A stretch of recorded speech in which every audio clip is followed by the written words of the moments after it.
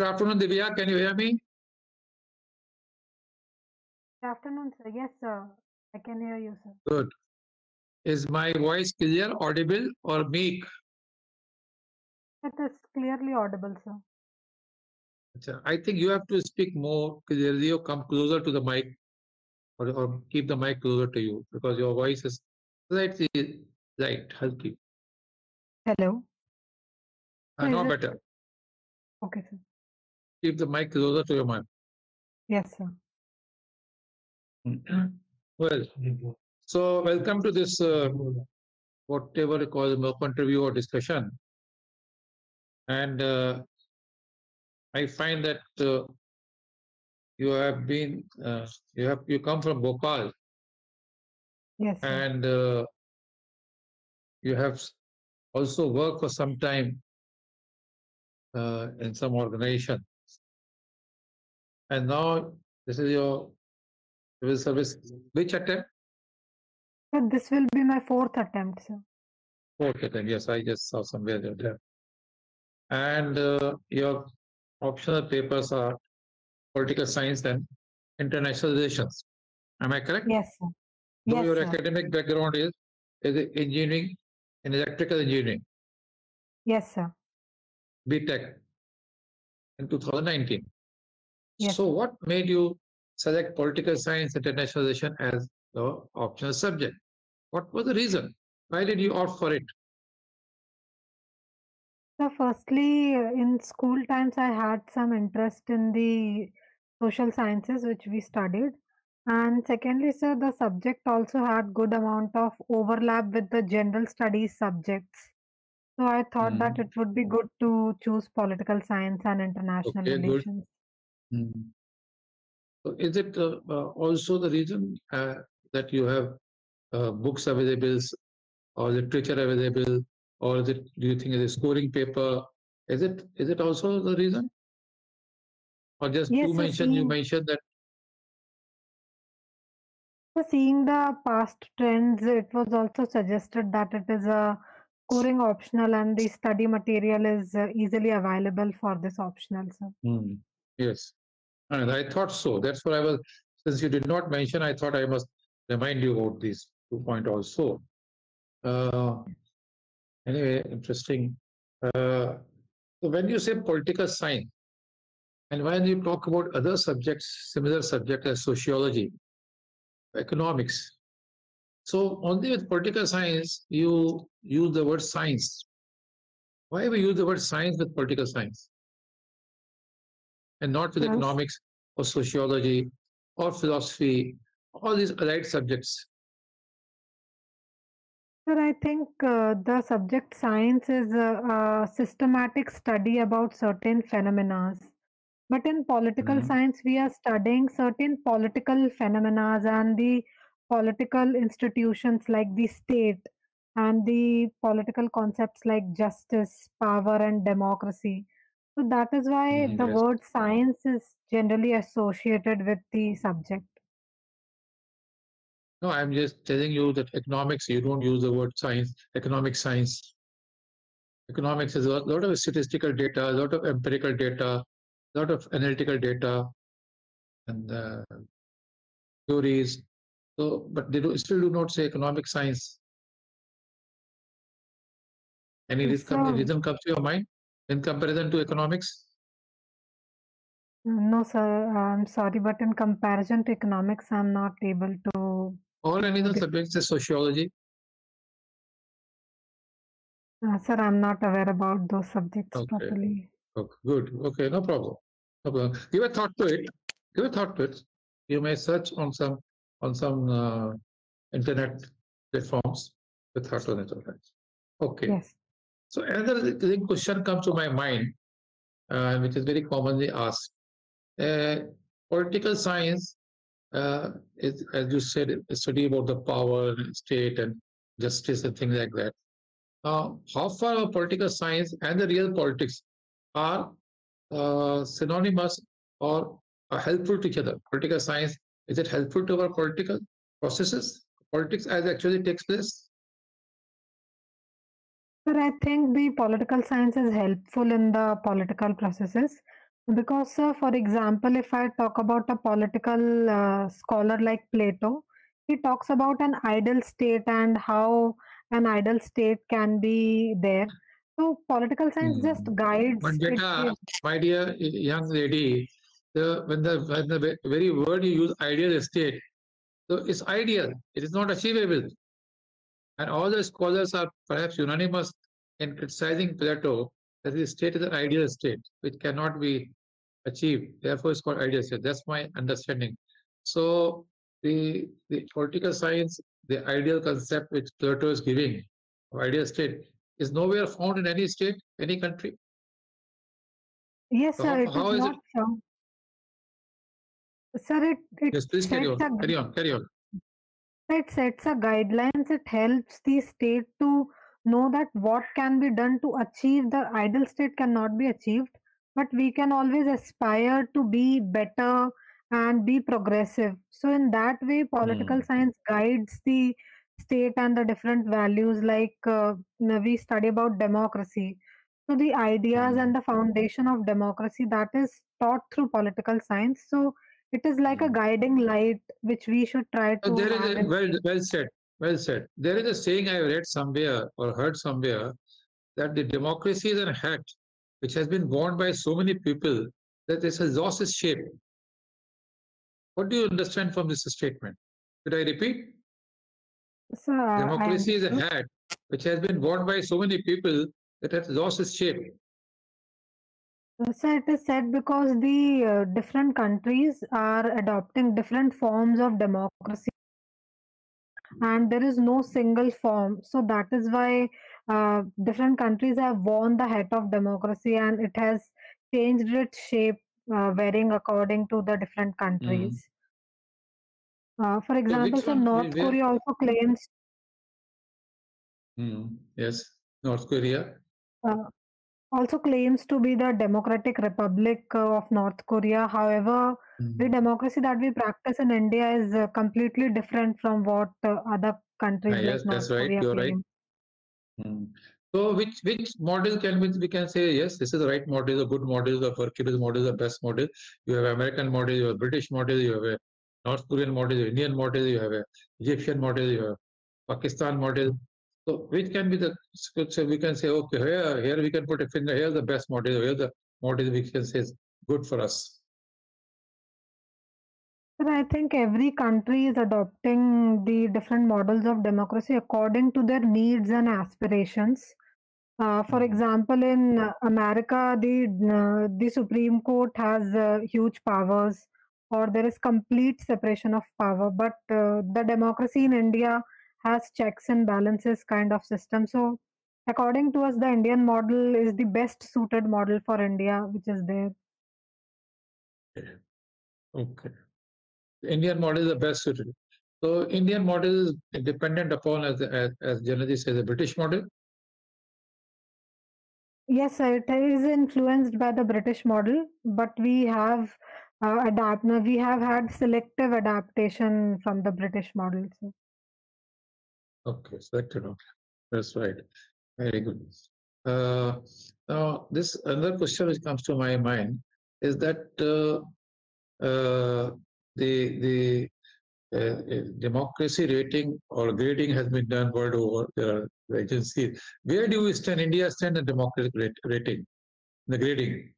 Which on which point, which place we stand among the rest of the countries? It's a pardon me, sir. I'm not able to recall the ranking which the Okay, India stands. okay, okay, fine. I've hand over to Right. Professor Sangeeta. Divya, you are from Bhopal. Yes, ma'am. Tell me some tourist places in and around Bhopal, Yes, which ma'am. adds to the tourism of Madhya Pradesh. Ma'am, the first and foremost place would be the Bhoj wetland in Bhopal, and the Van Vihar National Park, which is adjacent to the Bhoj wetland. Secondly, ma'am, there are two UNESCO World Heritage Sites near Bhopal. One is Bhimbetka and the another one is Sanchi Stupas. Then, ma'am, the monuments that were built by the Begums of Bhopal, like the Tajul Masjid, the Gauhar Mahal. These are the very good tourist places in Bhopal. Okay.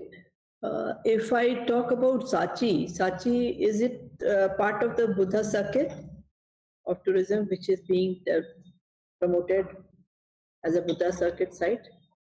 Is it a part? Ma'am, I don't think so that it is a part yet. It is to be included, but it has not. Yet? What do you mean by yet? All Buddhist related relics are part of Buddha circuit. Yet means it's part. Ma'am, I think it is going to be a part, but it is not the part of the Buddha circuit. What do you mean by that? There are two circuits, Ramayana circuit and Buddha circuit. It's a pilot project. It has to come into offering. So, but how can you say that it is not part of Buddha circuit? It is a part of Buddha circuit. Yes, whether it has become operational or not, that is an irrelevant question here. Divya, please tell me, if I ask you to talk about UP, once upon a time it was considered as a Bimaru state. Now it is doing very well on the growth trajectory, gross domestic issues, GDP.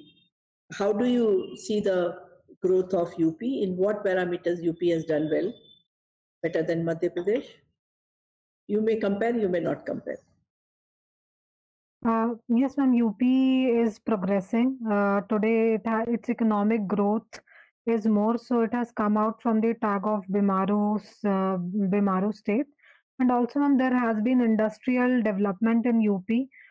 There are some defense corridors also which are coming up in UP for boosting the industrial development. And also the tourism industry is also flourishing in UP. And the social indicators, socioeconomic indicators are also improving there, like the health status. And the recent multidimensional poverty index, which was released by Niti Aayog, that also shows that many people have been uplifted from poverty line in UP. So in these senses, UP is observing the growth trajectory in the recent times now. Where does it stand now? Suppose if Maharashtra is number one, after that, give me 2, 3, 4, 5 numbers. Which states are there? Ma'am, I have to read about these. UP has surpassed Tamil Nadu and become second in the list. Now, if I talk about unemployment and per capita income is very, a poor indicator of India's economy.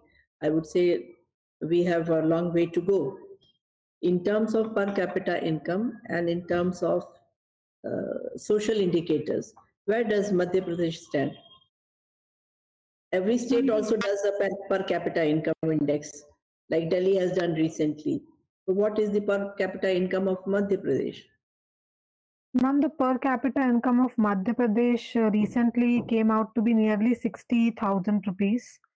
So it has to be improved. Rupees. Yes, ma'am, 60,000 rupees. Per capita income of the people in the state? Yes, ma'am. From the sources, what I've read, it was nearly around the national figure is $2,500. Ma'am, I read in the INR, so... Okay, it might be so. So how do we work on that and improve that? Ma'am, I think in the economic structure of Madhya Pradesh, it is mainly dominated by the agricultural sector, and the income in the agricultural sector is still less. Nearly 47% of the contribution is coming from agricultural sector. So we can shift the focus on the industrial sector or increase the manufacturing. Tell me which industry has come up in Madhya Pradesh. Give me an example of that.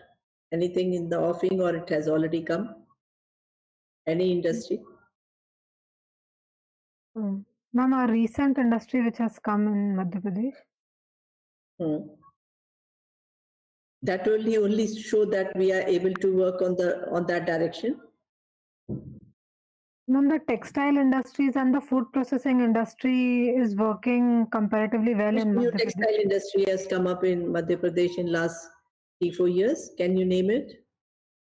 Which textile industry? Ma'am, I'm not aware about it properly. Okay, no problems. Let's talk about rural women as of the Indian ecosystem. Their ease of living has improved. Standard of living has improved there are perceptible changes in the life of Indian rural women. Give me the 2, 3, 4 programs which have brought this change. Yes, ma'am. I'm talking only about rural women. Ma'am, can I please take a moment to think about it? Yes, please.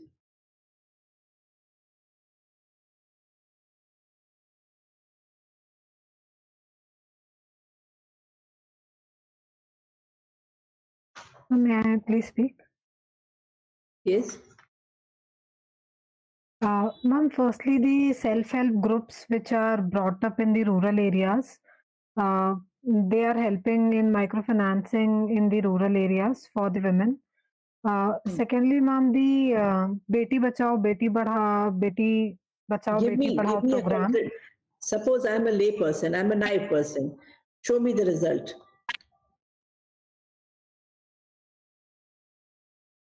Ma'am, should I show the results? These are very abstract figures. Beti Padhao, Beti Bachao. These are abstract programs. I'm asking about the result, where you can see perceptible change in ease of living of a rural woman. Very simple question. Yes, ma'am.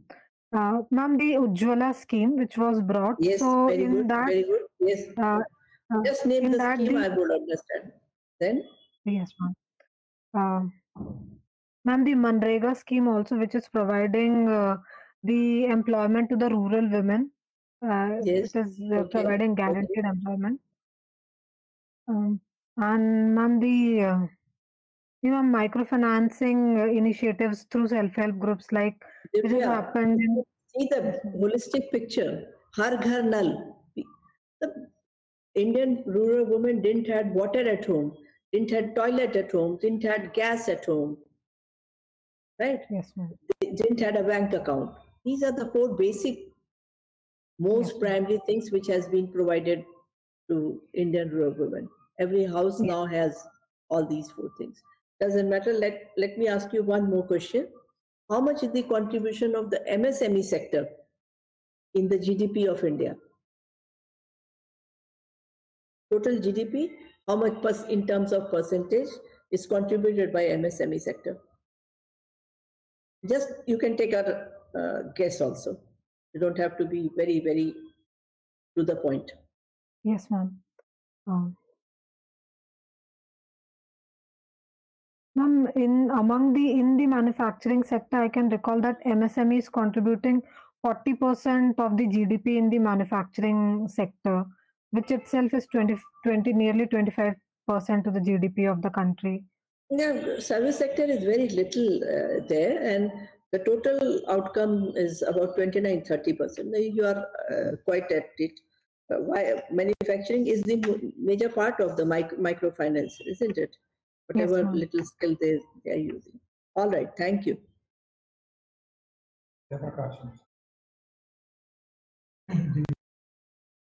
You have done electrical engineering. Can you tell me about Thevenin theorem used for circuit analysis? What is Thevenin theorem? Yes, sir. So it talks about the voltage drop at the several nodes in a circuit.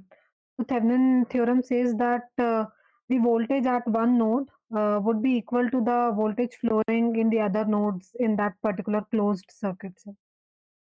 What is supernode in this connection? What is supernode?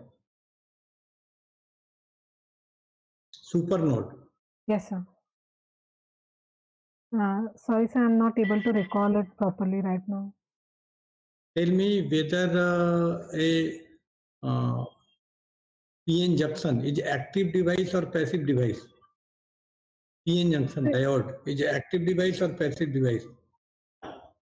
So it would be a passive device because it works only when some voltage difference is applied between it. Only then it can function, sir. Which is more efficient, DC transmission or AC transmission? Which is more efficient? DC transmission or AC transmission? So the DC transmission would be more efficient because less losses would be there, like the eddy current losses and the ohmic losses would be less. What is the frequency of domestic supply, AC supply in India?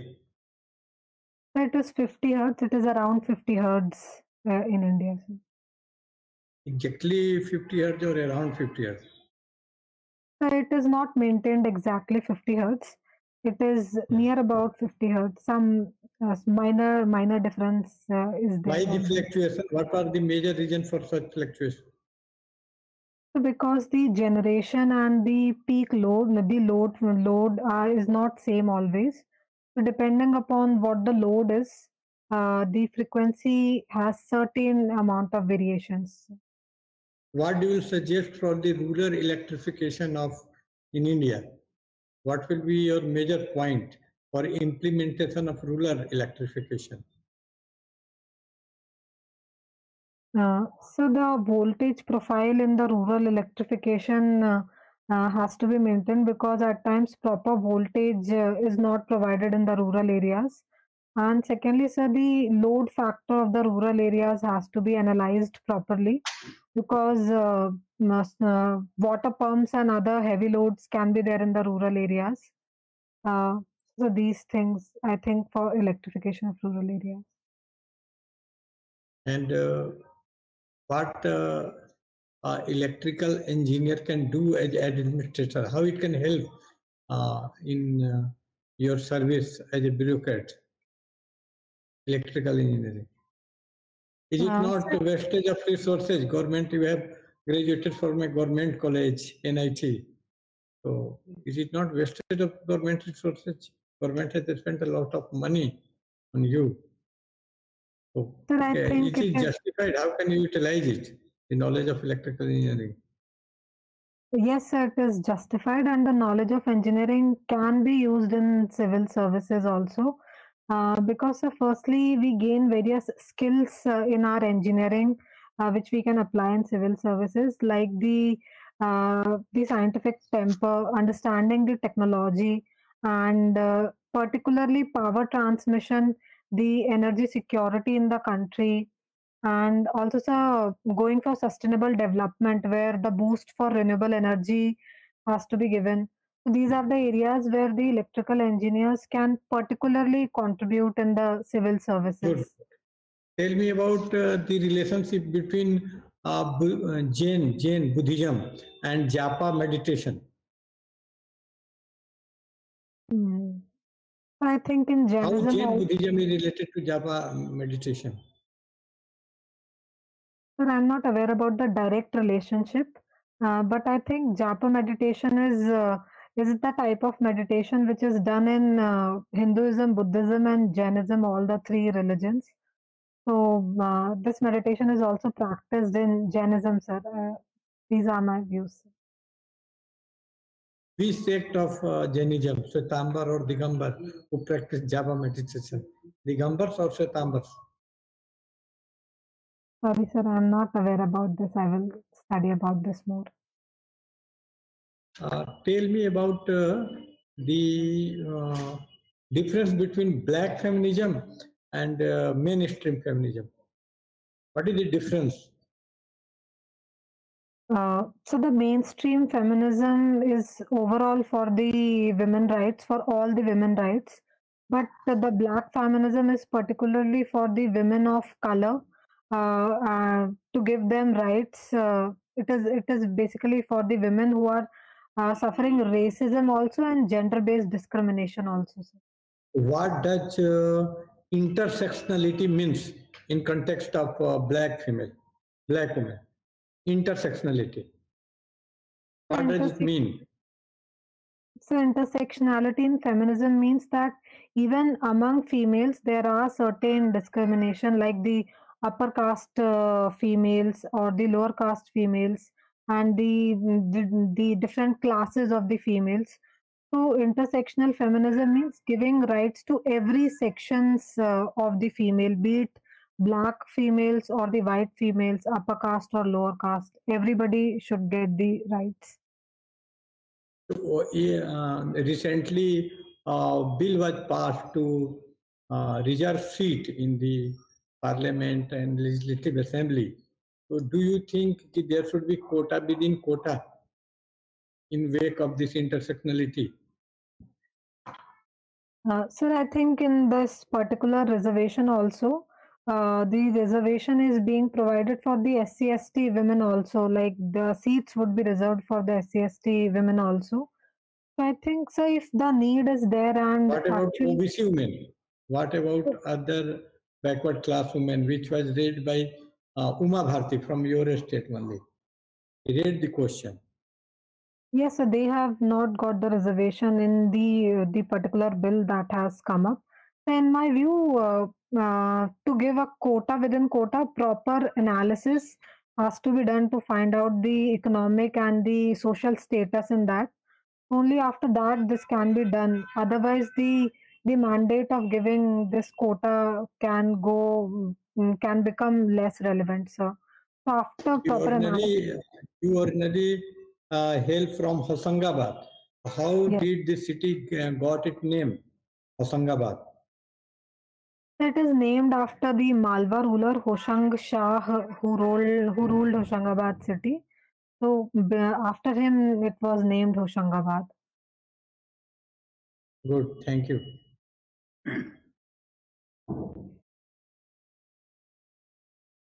Hello, Divya. How are you? I'm good, sir. Thank you. Yeah, I'm good. Have you heard about Shramanical tradition of Indian political thought? So I'm not able to recall it.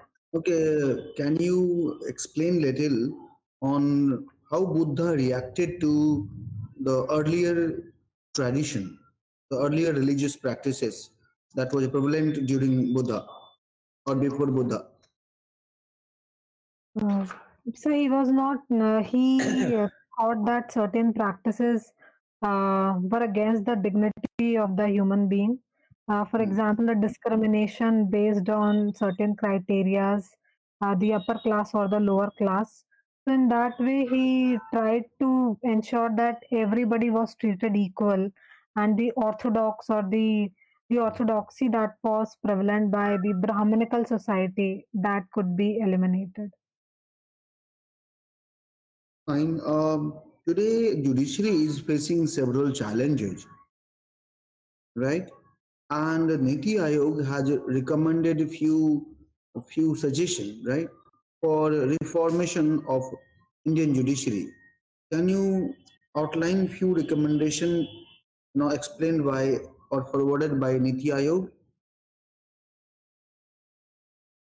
I have not read about these recommendations yet. I will read about them soon. Basically, there was an India at 75 report published by Niti Aayog, where so Niti Aayog has recommended few suggestions to bring some reform in in judiciary.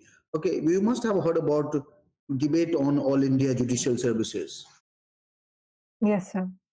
Recently, our president, honorable president, has put a pitch. He pitched that there should be All India Judicial Services. Do you think that All India Judicial Services would be a correct way to bring some reform in Indian judiciary? So the All India Judicial Services can be a positive step to bring more judges, and especially at the subordinate level where the vacancies are still there. So therein the judges can be brought in. But sir, there is a concern around it that through this, the All India, it will be an All India services. So judges will be given cadre in different places.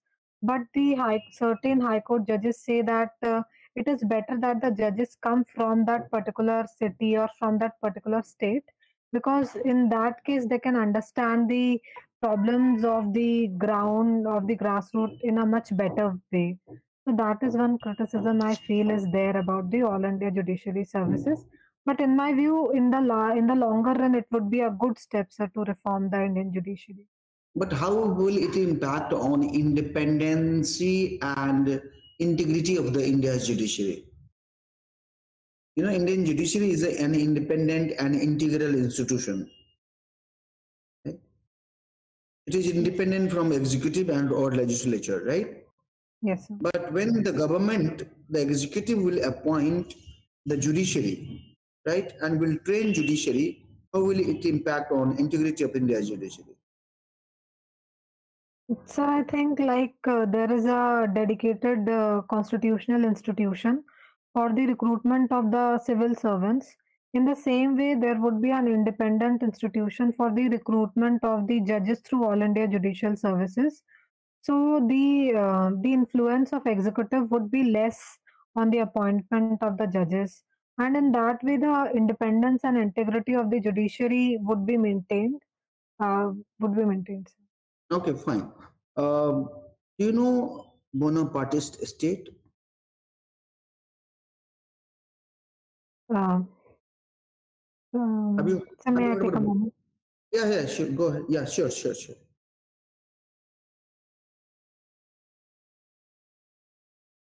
may I please speak? Yeah, go ahead. So with what I've read, I can recall that Karl Marx talked about the concept of Bonapartist state, wherein the state is all powerful, or the bureaucracy is very strong in a Bonapartist state. This much I can recall, sir. Okay, do you know the state in African countries? Have you heard about Comprador state? Sir, I have to read about it, sir. Okay, fine. Have you heard about deep state? So deep state is something that is there in Pakistan, I think. The military acts as a deep state because it still has some unsaid role in the governance of the country. So that is a deep state in my view. Okay, fine. You know, recently in the Red Sea, Houthi group is very much infamous news, right? Yes. And Houthi has attacked on India's ship. Now, Houthi is an organization based in which country? It is the organization based in Yemen. So, have you heard about Immanuel Kant? Yes, Immanuel Kant. How Immanuel Kant was different from Hegel? Because both were, pioneer of modern idealism, right? Yes, sir. So how Hegel idealism is different from Kantian idealism? So Hegel has focused more upon the importance of state. Hegel says that state is march of God upon the earth. So Hegel has been more state-centric, but Immanuel Kant has focused more on the human dignity, on the rights of the individual. So in that way, they both have been different in their approach. Why Hegel focused on the state too much? Why it is so? So I think he himself was working for the state in his individual capacity. So he also wanted. No. Yes, I know he's working as a chair of the Department of Philosophy at the University of Berlin, and he was appointed by the Education Minister of Germany. Or that time there was no Germany, that was a Persia, right? But it does not mean it is a mere official seat is not enough for a philosopher to argue that a state is a god. Now he had some philosophical commitment, or he had philosophical inducement. What was the philosophical argument behind identifying a state as a divine entity or march of God on the earth? May I please take a moment to think? Yeah. Go ahead. Yeah. Take a moment.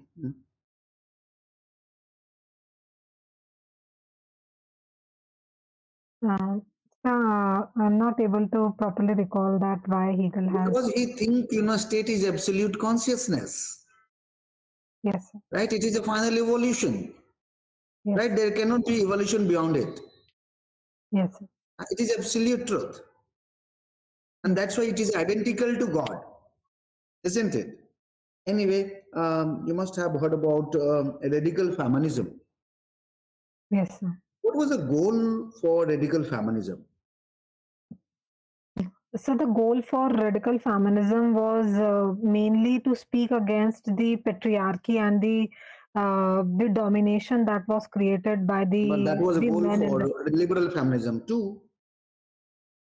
Yes, sir, but liberal feminism also talked about equal rights for both men and women. Liberal feminism said that even sometimes men are sufferers of patriarchy. But radical feminism says that patriarchy is because of the men. So it was in some way against the men or the patriarchy that was exercised by the men. So radical feminism is radical in this sense. Why they were called radical? Because of their very radical ideas, like depending on technology. Have you heard about the Demaru state? Yes, sir. Who are they? Why Demaru state is characterized? So this was a term given by some economist to I think his name is Ashish, sir, and sir, yes, sir. So he talked about certain states like Bihar, Madhya Pradesh. No, Demaru is a Haryana, Punjab, Western UP, not Bihar, not Madhya. That was a Demaru. I'm talking about Demaru, the daughter killing state. Yeah, okay. Demaru. Same author has given both concepts. Yeah. Sorry, sir, I could not hear Demaru properly, sir. Okay. Yeah. What is Demaru state? So the states where the status of the women or the girl child is not very good, or where the scope of improvement is there, those are the states that are Demaru states. So can you tell me two basic schemes that government have initiated for women empowerment in India? Yes, sir. So the Ujjwala scheme, I would say, for providing clean fuel for the women, and these are Beti Bachao, Beti Padhao schemes for the girl child and also the empowerment of the women. Good enough. Good enough. Okay, your interview is over. Now the chairperson will, brief you.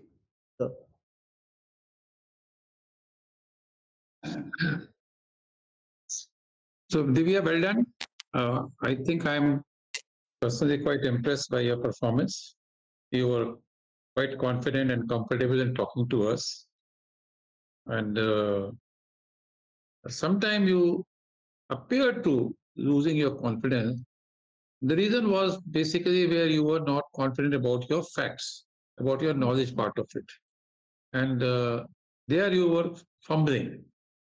Areas where you had good knowledge and your confidence level was very high.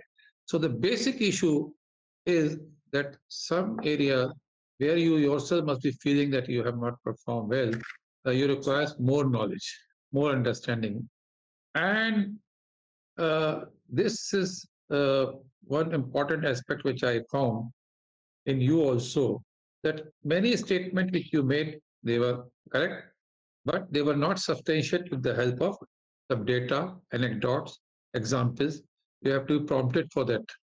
UP economic growth, madam asked you, you said it's more, it's good, but you are not substantiated with any anecdote, data, or a statistic where you can say, okay, this is the growth, GDP growth of UP, or this is the infrastructure growth of UP in terms of data or examples or anecdotes. Same as of you have indicated socio-economic indicators are high. You have to be specific. Same as in case of per capita income of Madhya Pradesh, you must having some statistic at your command. That's your state. So in these certain areas where you are not comfortable, mainly because you are not having this information available to you. So definitely, Divya, in these areas, you have to improve your knowledge content. When is your interview? So the date has not come yet. Date has not come, so you may have sufficient time, maybe a month or so. So you have quite sufficient time to improve your performance and score better and to be finally selected, hopefully, by your performance. So that is my suggestion. Certain areas, specifically, I would like to suggest is like MSME sector, which was talked to you or discussed with you about, ma'am, this contribution. It's a huge area contributing to India's export, India's GDP. You must know about it. You must visit the website of Ministry of MSME. It's a very, very important vital sector for economy. It has both organized sector as well as unorganized sector also under this broader definition. So more go deep into this sector. Democracy we talked about. You are quite good in your responses, but when you say that North Korea is also democratic, you are giving as an example, of course, but you have to be then distinguish in good democracy and bad democracy also. This I want you must know in your mind. Similarly, many subjects I don't want to list it, deep state and feminism. These are subjects you would have talked and discussed. They require more studies and more knowledge. We have been suggesting candidates to go through Sunset TV, watch it carefully.